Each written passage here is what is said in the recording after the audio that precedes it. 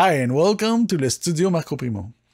Today's video is about automation again, but for VSTi instruments. There's going to be two ways you can do them, so let's dive in right away.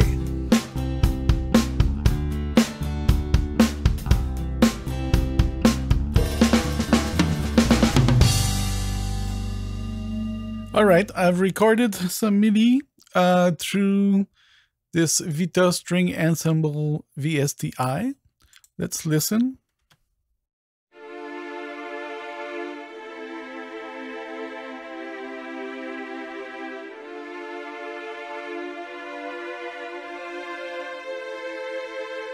If we want to automate stuff, we can go into the object, double click on it, and go into Midi editor. And at the bottom here, you can show different controllers. This is the velocity right now that we see, but we can change it for any of those available. And of course, those functions might not be enabled or might not do anything to the VST, depending how the VSTi is programmed. But let's try the mod wheel. We can go and take the pen and then write some stuff.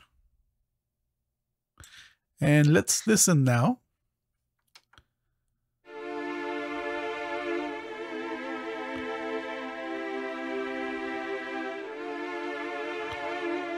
Okay, so let's try another one. Let's say maybe the pitch bend.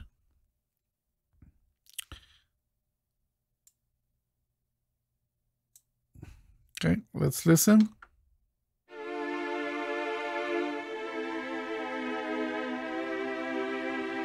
Okay, maybe further.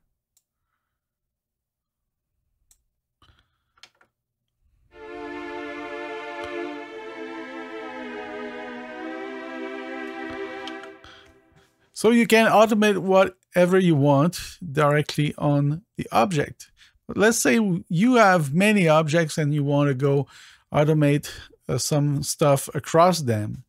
Then you can go right here and choose some automation right there. So there's some volume and stuff, but if you go to the instrument itself, you see that those, we don't know what they are. Maybe they are program change or I don't know.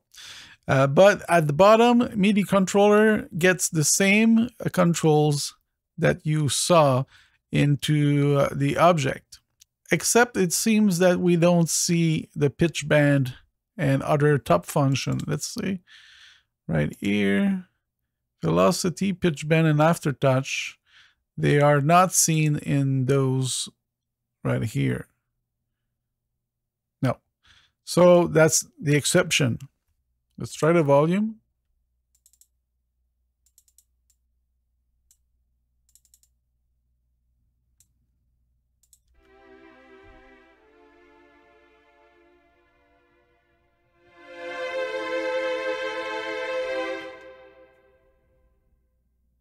So I hope you liked this video. If you did, please click on the like button, consider subscribing, hit the bell to get notifications.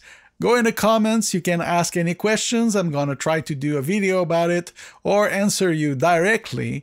And if you want to help the channel, go in the description of this video. There's some links to buy some Magix products. And of course, share those videos. It's always a great help.